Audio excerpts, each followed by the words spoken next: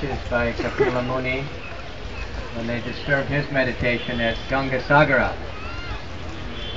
So for many, many generations they tried to bring the Ganga down to purify those ashes of the dead sons. Finally, King Bhagirati, he was able to do such tapasya that he was able to go and ask Mother Ganga to come. But she didn't want to come to earth. She refused. She said, if I come to earth, many, many sinful people will come to take baths, to dump their sins. Like we know, we do that, right? So we want to go in the Ganga and get purified. So she didn't want to come. She said, I'll get contaminated. So he assured her that also many saintly people would come and they would purify her. So like the devotees come and they have kirtan and the boats on the Ganga and swimming, and then it purifies the holy places by all this kirtan. So she agreed to come. So he had his chariot. She came down, we know, the long story, landed on Shiva's head, then started flowing across India, because from the Himalaya to the Bay of Bengal, very far, all the way across India.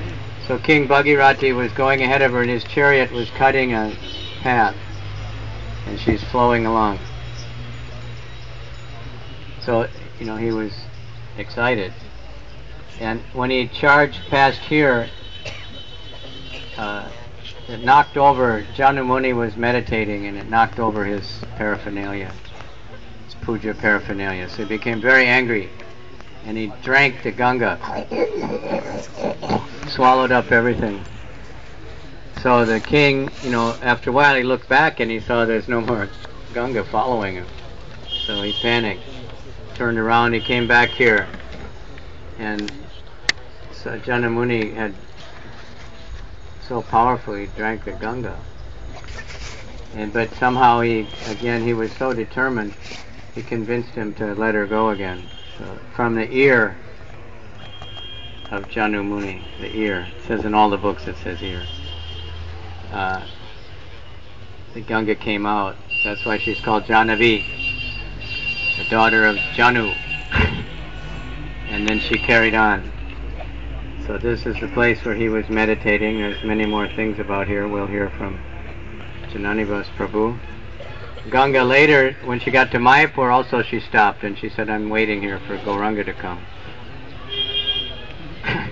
And she wouldn't go any further, but then he convinced her again to go. So she went all the way to the ocean, and she's still flowing. So we can get mercy of Ganga Mata here. The Ganga's not flowing exactly here anymore.